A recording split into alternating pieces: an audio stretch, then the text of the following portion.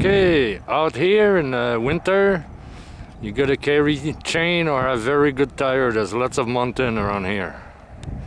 It's the Rockies to go to Vancouver, and it's the Rockies to go to Calgary. So I'm kind of nestled in the middle of the Rockies right here.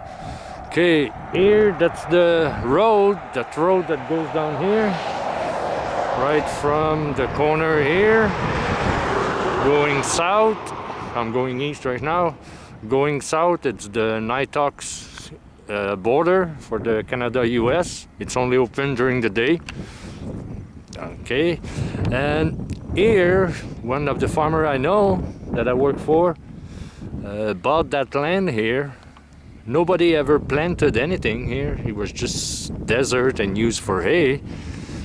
And the farmer I know bought all that land, and we planted. Back there you can see we planted apple.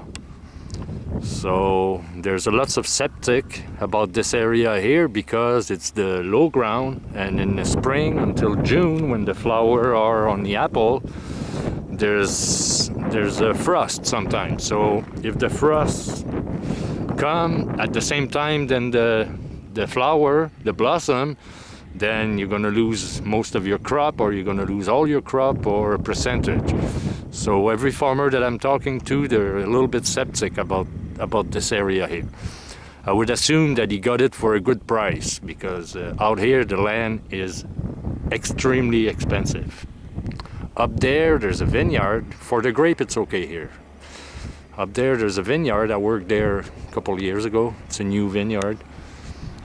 And so in the next few years we're going to see if the lower ground here, we still have all of that to plant. That's going to probably be next spring.